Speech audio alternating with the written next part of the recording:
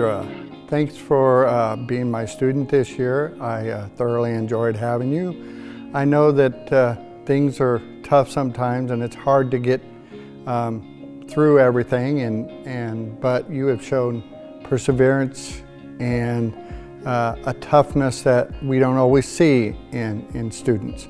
And it was great to see that in you. Best of luck in the future. Hey Alondra, it's Mr. Clark. Congratulations on your big day. I'm very, very proud of you. I know how hard you worked to get to this point, and I have a lot of respect for you.